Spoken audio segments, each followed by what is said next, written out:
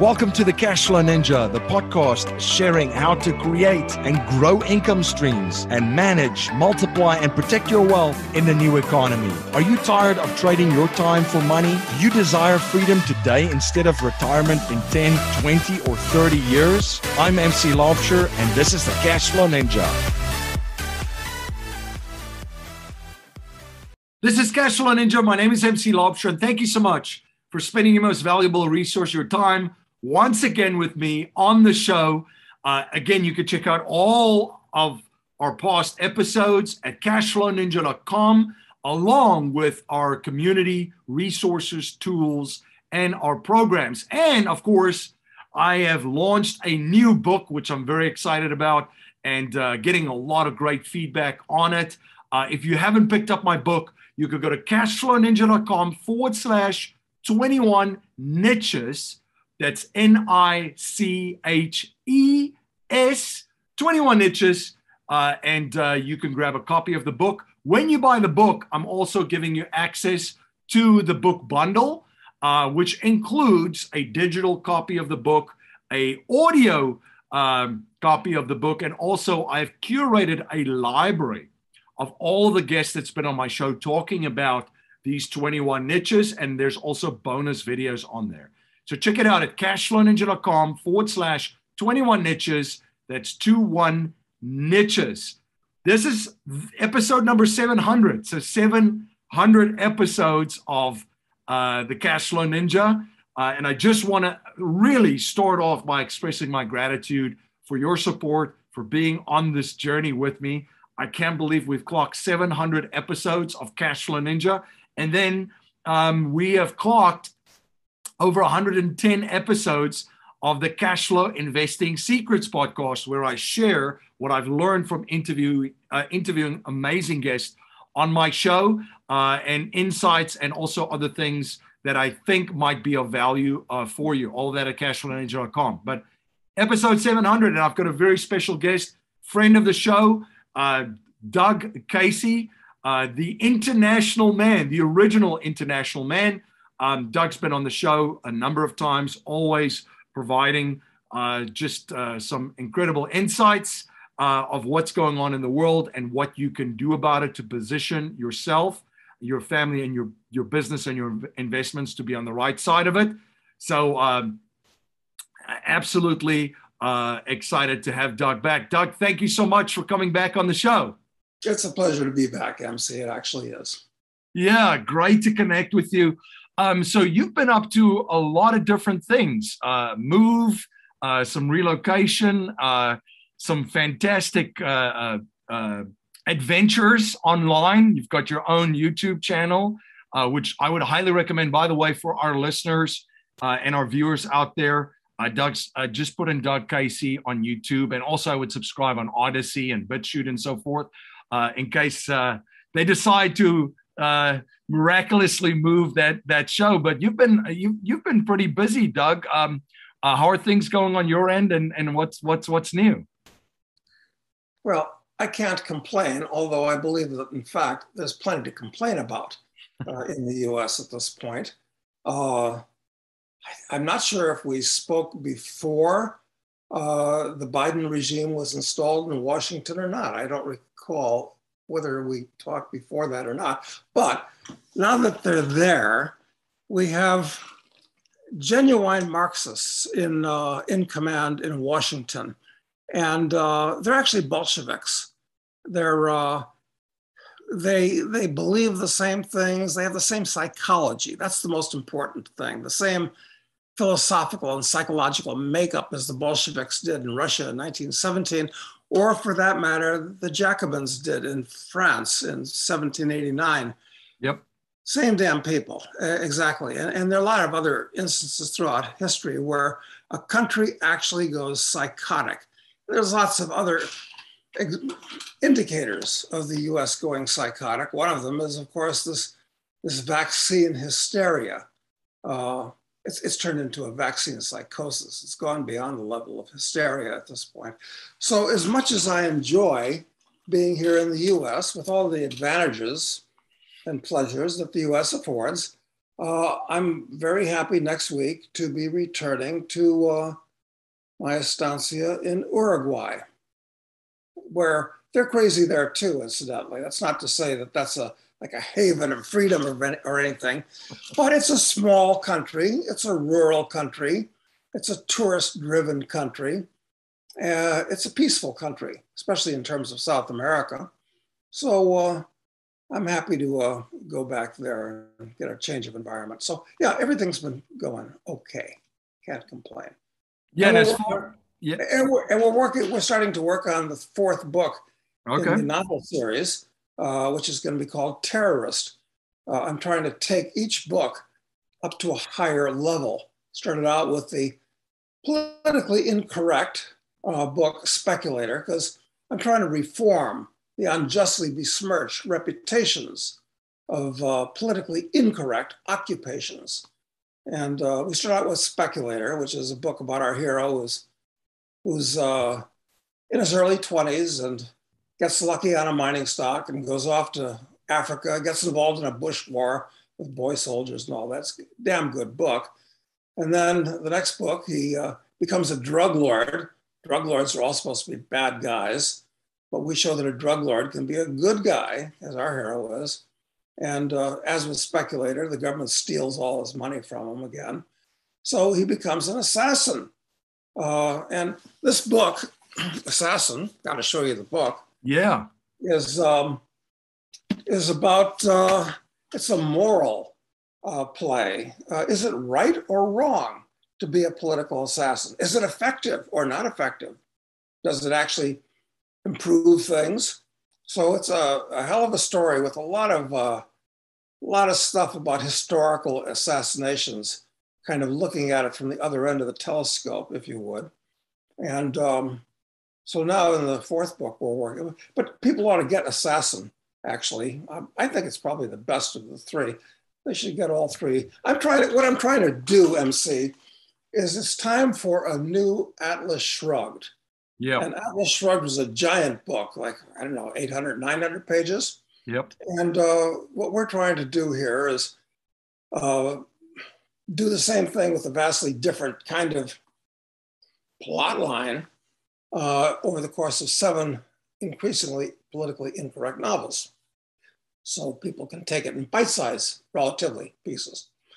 Anyway, so that's what I've been up to, I guess, among other things. That's fantastic and fantastic stuff. And I would highly recommend all the books. They're great, and I cannot wait for Terrorist, because one man's terrorist is another man's freedom fighter, right? So that's right. And if you're not sure, you're just a rebel. So yeah. Yeah. Or what's the joke that George Carlin said? If what is it? What do freedom fighters fight? If do they fight freedom? That's right. Yeah. So it's fascinating stuff, and I really appreciate what you're doing with that series. And I just remember the impact that Ayn Rand had with all of Atlas Shrugged, and of course the Virtue of Selfishness, which is just, when you read it, you just cannot put it down. You can't. In fact, I had to put the Virtue of Selfishness down when I read the first page, because I was so shocked that somebody had crystallized on paper what I'd been thinking rather inchoately for many years. I read it when I was probably 21. So I recommend people buy that when they go on Amazon too. It's a work of genius. Yeah, fantastic stuff. And I can't wait to see the next release and what's coming there. But it's been an interesting time over the past 20 months, right? We've gone from 15 days to slow the spread to now. You cannot do anything else but look at this in just bewilderment that now it's, injection mandates, injection passports, just to basically participate as a normal functioning human being in society, which is just very eerie. Of course, growing up in South Africa and seeing pass laws and segregation firsthand, to see and witnessing that these are concepts that are just accepted across the board, it seems. Yeah. People have turned into genuine whipped dogs that they aren't affronted or shocked or disgusted when some nobody asks them to see if their papers are in order. I mean, this is just absolutely insane. Maybe it's me. I don't know.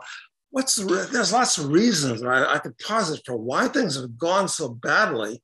I mean, maybe one of them is that a quarter of the adults in the US are on things like Prozac and Xanax and 100 other drugs that, turn you into a semi-zombie. Could be that.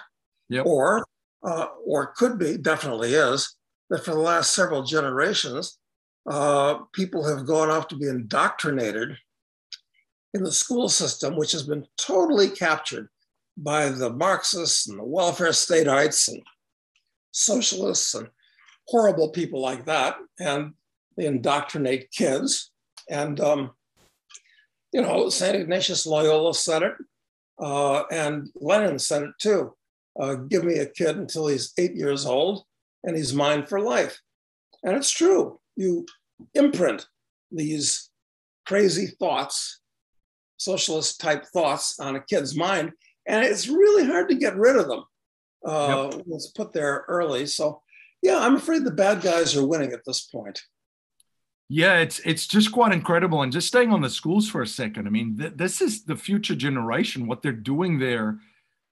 I mean, some of the behaviors of adults, I can't even explain it. I mean, you have people are very excited that they want to put masks on children and have it on them constantly in their schools. They get excited talking about it.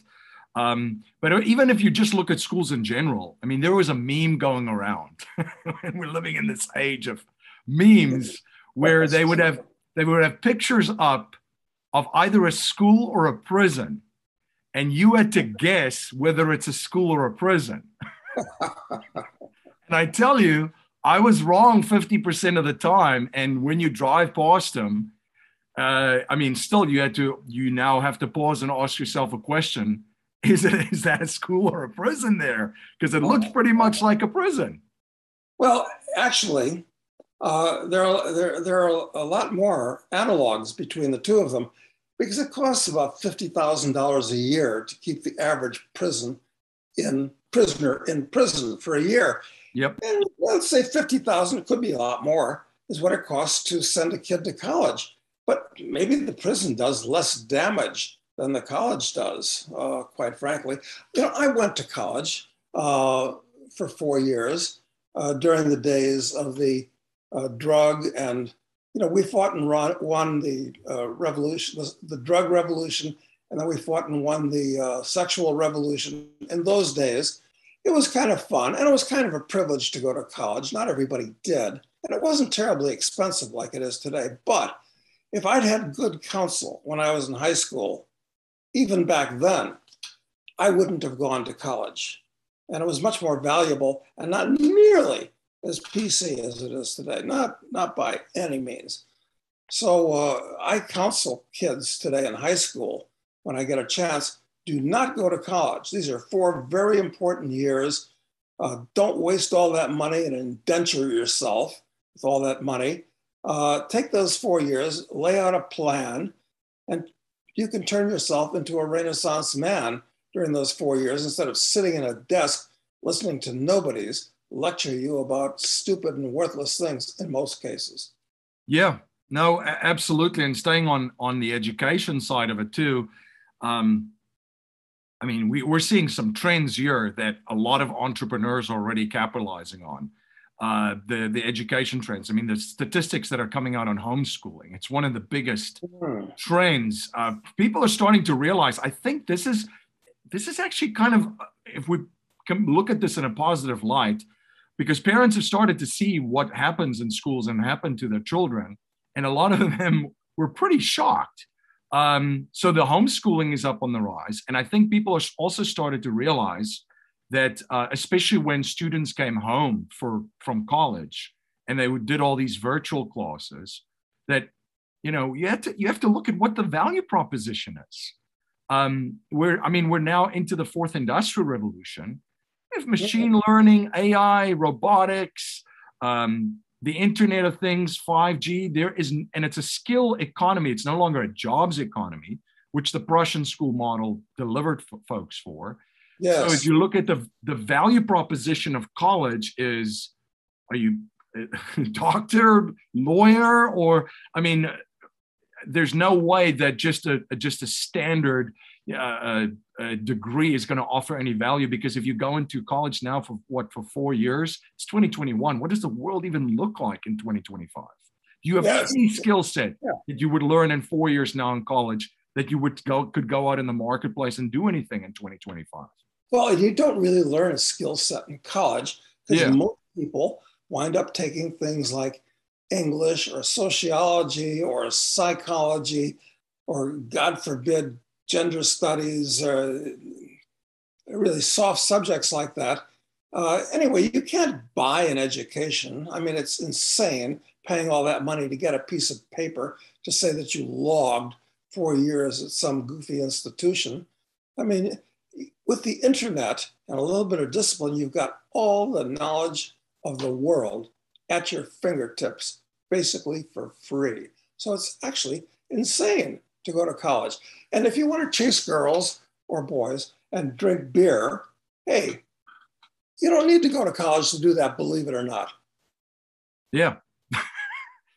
Believe it or not. Yeah. But again, there's so much, and I've already started to see entrepreneurs coming into the space, and especially on the value side, you see great educational companies that are now doing children's books, which is just fascinating. I mean, there's a company called Brave Books, for example, that are putting out great books monthly for children.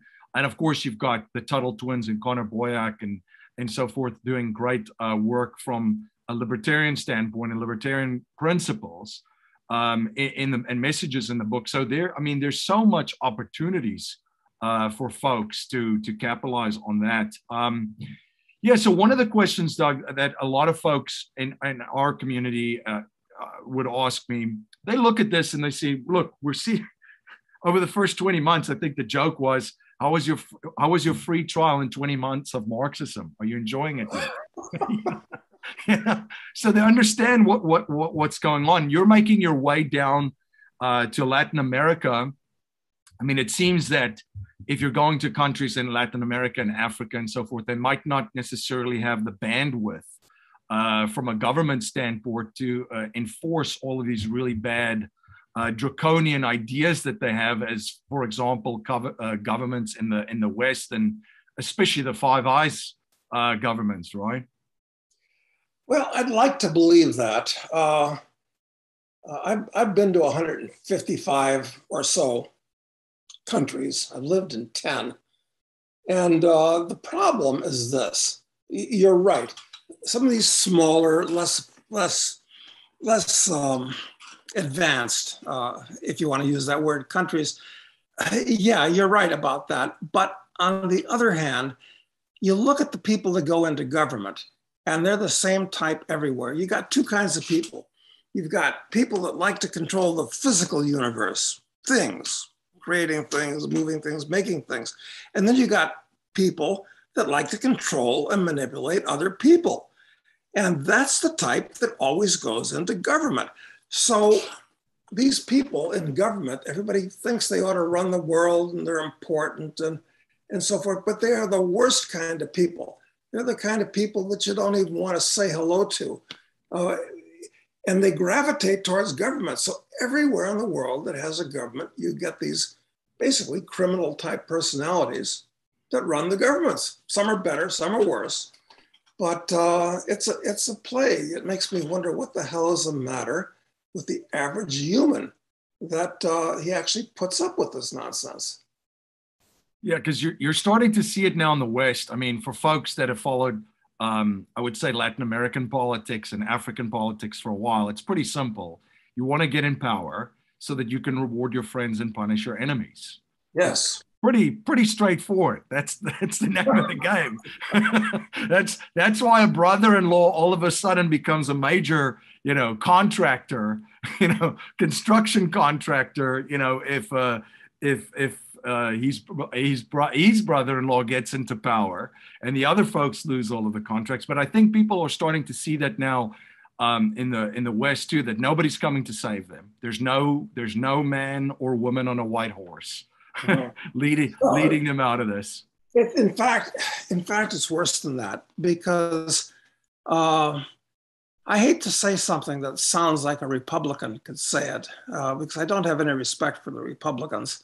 But the fact is that the United States, or I should say America, actually was unique in that it was the only country in the world's history that actually underwrote and promoted and made its essence, certain characteristics that are unique to Western civilization as well. Like, what other country actually built its ethos around free thought and free speech and free markets and limited government and, oh my God, the concept of liberty, the concept of progress, privacy, property rights, rule of law. I mean, these things are actually unique to America.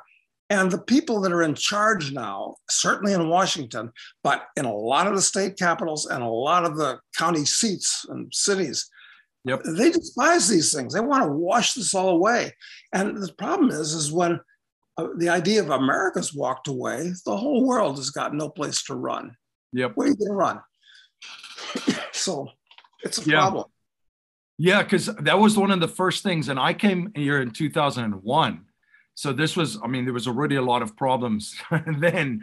And this was prior to 9/11, but I just couldn't believe the upward mobility too in the US, that some of the things still exist, because sometimes you go to certain places and you can find your niche, you can find a higher ground. That's why I love the name of the Higher Ground series books, and an unlevel playing field with, as you've shared. But the upward mobility is just, if you come here with a certain work ethic and certain ideas and creativity, the sky is the sky is the limit. So because one of the questions, like I said, where do people go? Where do folks go? And there's nowhere to go now, because everywhere is pretty much under the same, I would say, control, or folks that think the same, which kind of binds them together, which was pretty interesting too. Doug, you've traveled all over the world. You've seen so many different cultures. You've lived in different countries, different languages, different cuisine. People have different experiences. They have different worldviews. They have different ways of solving problems, which makes us all so unique. But essentially, over the past 20 months, everybody was handed the same hammer to hit the same nail, right? Yeah, that's right. I don't know how this current hysteria, or I should say psychosis, because it's beyond a hysteria, I'm not sure how it's going to wind up, quite frankly. But one possibility is we're going to have an actual civil war of some type in the United States, and maybe in some other countries as well. And I point out that the unpleasantness of 1861 to 1865 in the United States was not an actual civil war.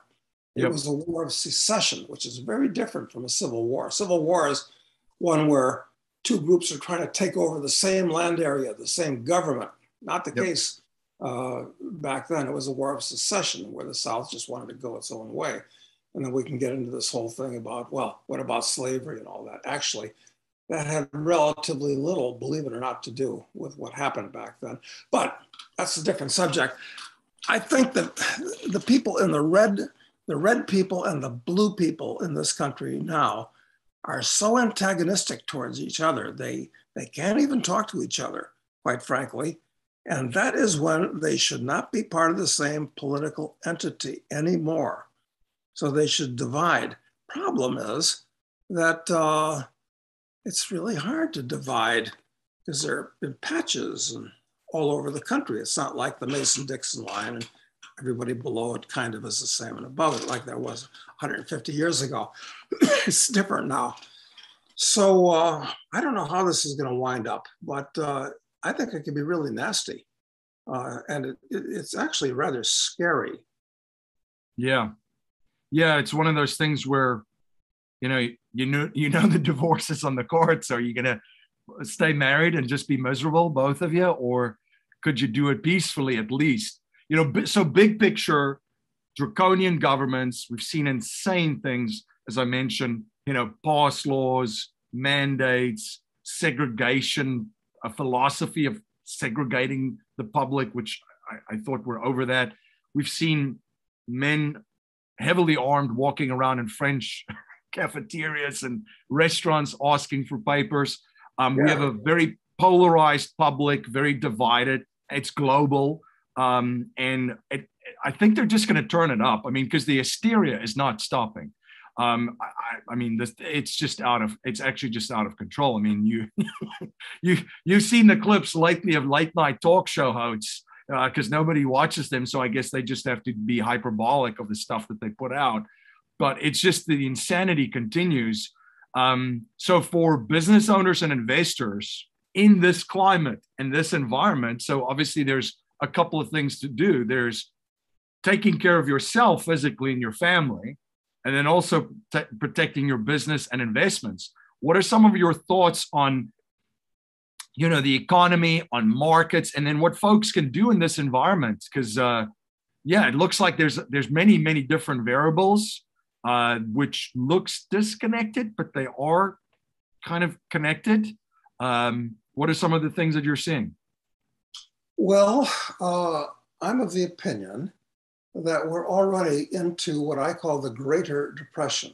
I call it the Greater Depression because it's going to be much worse and much different and much longer lasting than the unpleasantness of 1929 to 1946. So that's the economic environment that we're now looking at. And this COVID hysteria, which will be followed by or supplemented with global warming hysteria, adds into it, same people, same beliefs, going to make it much worse than the economy. So what should the average guy do about it if people are worried about this? First thing I'd suggest is that if you have a job, look to quit the job. You don't want to be working for somebody else, because when you are an employee, you are the effect of something that somebody else causes. You can be fired, you can be manipulated, you have to follow instructions, do what you're told. So everyone should try to be an entrepreneur. And I think that's really important in the years to come, so you don't rely on a job. Having a job, a very concept, is kind of degrading. I mean, yeah, you should have a job to learn skills and all. Okay, that's great. But you should be an entrepreneur if you possibly can. So that's one thing they should do, number one. Number two is you should, doesn't matter, well, if you have to have a job for whatever reasons they might be, get a second job, part-time. There are advantages to that. You'll earn more money, so you can save more, and you'll consume less because you'll have less time to go out and party. And of course, I like to enjoy and party as much as the next person, but when you're going into a really nasty economic time, you want to have some capital in your own possession that'll give you room to run, room to move, room to take advantage of opportunities that present yourself. Second thing that you want to look to do. Third thing you should look to do, if you produce more than you consume and save the difference, how do you save it? Well, don't save it in dollars, because the dollar is going to become a dead duck. Retail inflation is going to get out of control in the future. It's not, what's that word that idiot that's running the Federal Reserve said? It's not transitory. I think that was the word he used. It's not. It's endemic, and it's growing, and it's going to be growing rapidly. So how do you save if you can't save in anyway, putting money in a bank, they pay you nothing, literally nothing for it, but your money is at risk at that bank, and you have no privacy whatsoever. I suggest people buy small gold coins and silver coins, keep them in your own possession. That's about the only thing you can do. And the fourth thing, I guess, if after you have built enough capital, then you should learn to speculate. Most people confuse speculating with gambling. totally different. But most people know nothing about economics or finance, two different things, actually. But so you got to educate yourself. And I don't mean take an economics course in college. That's 180 degrees the wrong way to turn.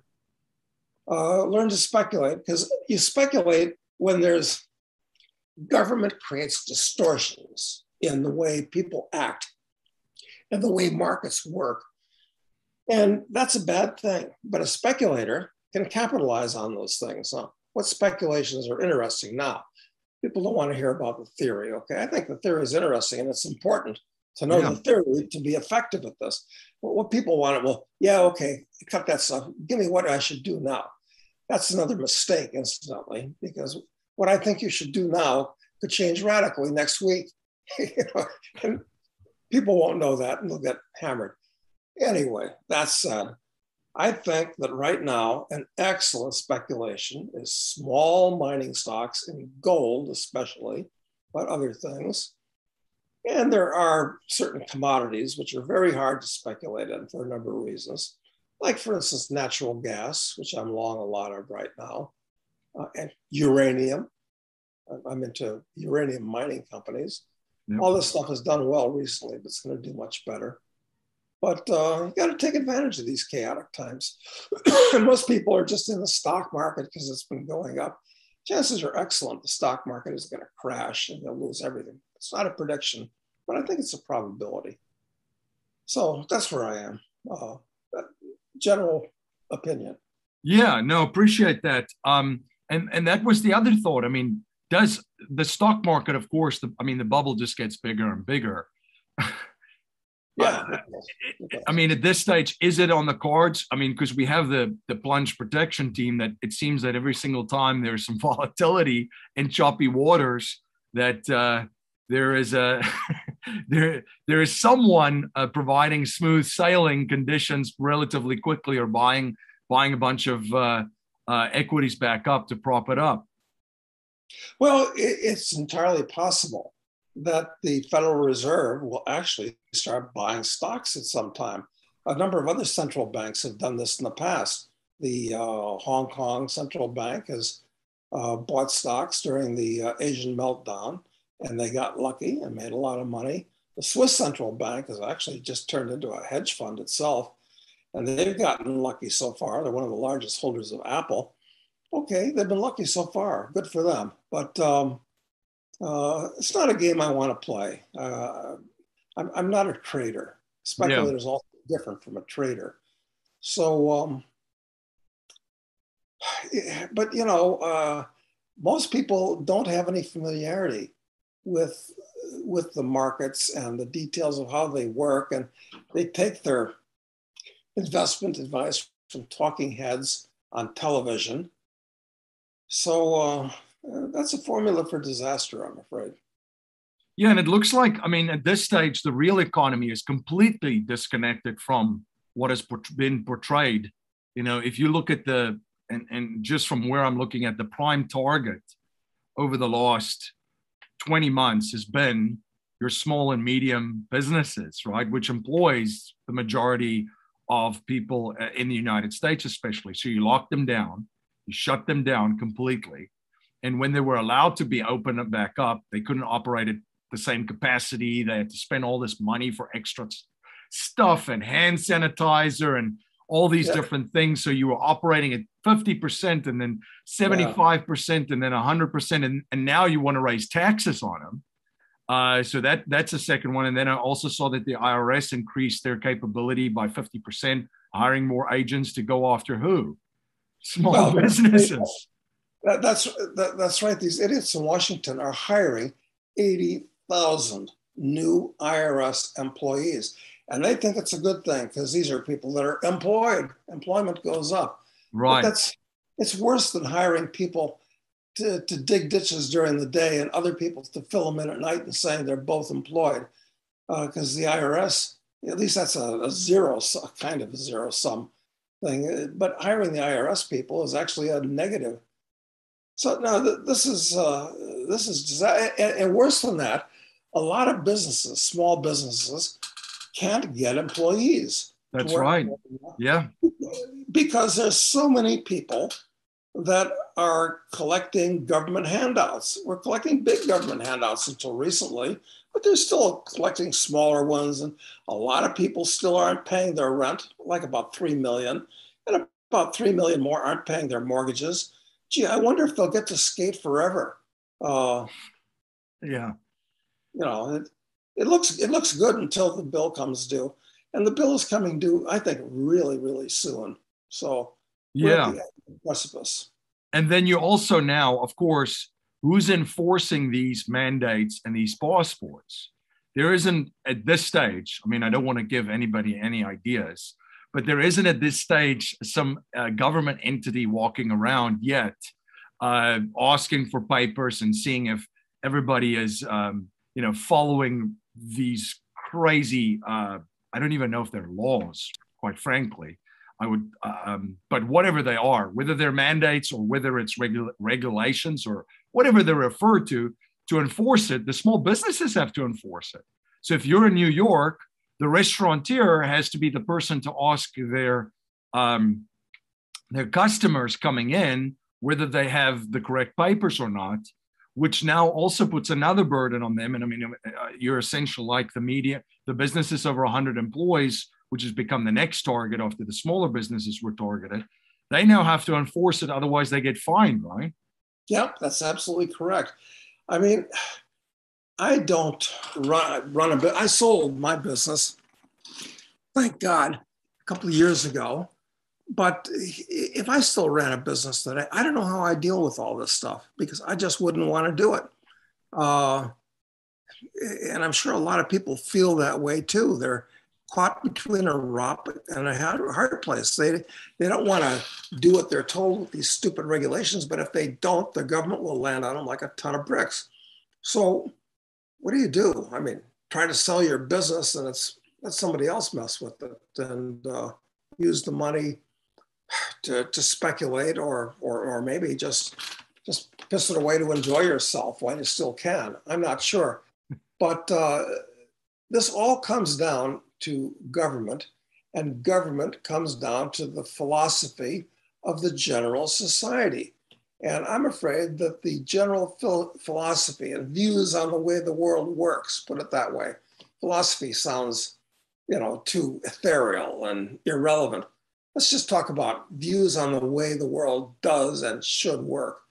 Of the average American have become very degraded over time, over the last couple of generations. And consequences of that are going to be very, very bad. And we're moving into them right now. This isn't, in the never come see, in the future, things will get bad. Well, because things always cyclically get good and they get bad. That's the way, that's the way the world works. But I'm talking about now, right now. Yeah, absolutely. And it's going to provide a lot of, as you mentioned, the distortions in the marketplace. Growing up in South Africa, I'm already looking at, the opportunities that there are in home security systems, private contractors. They made a lot of money in South Africa. I mean, most South Africans still now pay a bill every month to a private police force, basically, because there's no police that patrols the area. It's kind of strange to say that, but I could see opportunities like this spring up in parts of the U.S. and most part of the U.S. because there will be little trends like that, privacy trends, so many different things to capitalize on. Yeah, and there are other things that are falling apart in the U.S. too. It's like one thing that I think we should be, I don't know what good being concerned about it does, but war between states is like part of the human genetic code. And I'm afraid that World War III is going to be, once again, much different and much worse than World War II, which was much different and worse than World War I. And I think that World War III, well, first of all the junk that our military is buying, F-35s and Ford class carriers and all the rest, this is all garbage. This is all junk. It's like battleships. before World War II or cavalry before World War I, same thing. But another thing that's going on is with the Bolsheviks in charge, the nature of the military is becoming highly degraded now. It's pretty obvious. Yeah. The general staff in the US are all just political hacks, actually. And the effect they're having on the average soldier, who has to be vaccinated for one thing. A lot of these guys, hey, I don't want to. So what's going to happen? You're going to be court-martialed. It's just horrible. And relevant to what you said before about private police forces, yeah, they're going to be on the upswing, no question about that. But I think private militaries of the nature of Blackwater, which maybe doesn't have the best reputation and may or may not deserve the bad reputation it's got. That's uncertain in my eyes. But there's going to be more of that type of thing too. But that presents another opportunity for some people. Plenty of opportunities in this environment that will be changing completely. One last question for you, Doug, is on technology. I know that you're always fascinated by technology and science and the developments in it. What are some of your thoughts on that and some of the things that you're seeing there? Well, I've long been a believer in the correctness of what Ray Kurzweil said. And Ray Kurzweil is the chief technology officer of Google, but he's also a self-made billionaire and an entrepreneur who's started many companies and so forth. Anyway, he's been promoting the idea of the singularity, which is to say that all the technologies in the world, we're talking artificial intelligence and robotics and nanotechnology and biotech, a whole bunch of things, computer tech, of course, are advancing at the rate of Moore's law. And his guess is that in a generation, it's going to reach a singularity where magic will happen. So the good news is that if you can just stay alive through these tough times for the next 20 years, with a little bit of luck, magic might happen. You might be able to live as long as you want, for one thing. That's one possibility. So, it's not all gloom and doom. I mean, there are good things on the horizon. On the other hand, if the bad guys, governments and collectivist status destroy enough capital, maybe technology, which is capital intensive today, much more in the past, won't have the capital to make the advances. So this could all come unglued. Maybe the supply chains in the world will come unglued and you'll have no food in any of the supermarkets because it's all imported from different parts of the country, different parts of the world. And I don't know what the average guy does if there's not food he can buy in the food store and the money that he uses to pay for it is no good. I mean, this is a serious disaster. It's possible. All kinds of, I can see things are unbelievably good possible and really unbelievably bad possible, including World War III, which would be a cyber war and a bio war. Actually, I didn't complete that previous thought. So anyway, kind of stay tuned. It'll be really interesting to watch. I plan on watching it from a more or less secure location on my widescreen as opposed to out my front window. with the song in the background, Street Fighting Man, right? Street Fighting Man, yes, that's probably my favorite Stones song, which I was very pleased was used as the final theme in V for Vendetta, which is a fantastic movie everybody should see. Yeah, see again. Yeah, absolutely. And I just want to close out by just the recommendation of being an entrepreneur. For folks that is still daunting. Entrepreneur solves problems. And do you think there are problems right now that people have and challenges? Enormous. There's more problems that for all the entrepreneurs combined right now to solve. So there's a lot of opportunity. That's absolutely right. Everybody has problems. Everybody has, in fact, dozens of problems. And it's up to an entrepreneur to find how he can solve other people's problems and make money doing it and make everybody happy. It's a win-win situation. It's actually in in this last book, I gotta promote this thing again, MC. Yeah, absolutely. There we go. Assassin. A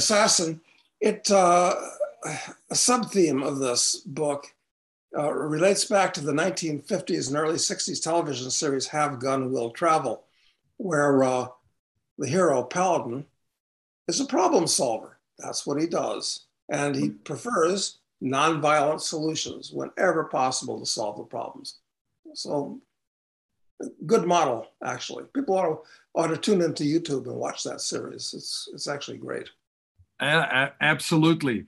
All the books are available on Amazon. So Doug Casey, Assassin is his latest one. And there's another one coming, which I'm salivating over, Terrorist. So a great series. And then also, please make sure you do follow Doug on YouTube. Just type in Doug Casey. He does a fantastic job with Matt Smith, which he does a phenomenal job. We do have a blog, as long as we're doing a kind of a commercial, internationalman.com. Internationalman.com. Absolutely. Perfect.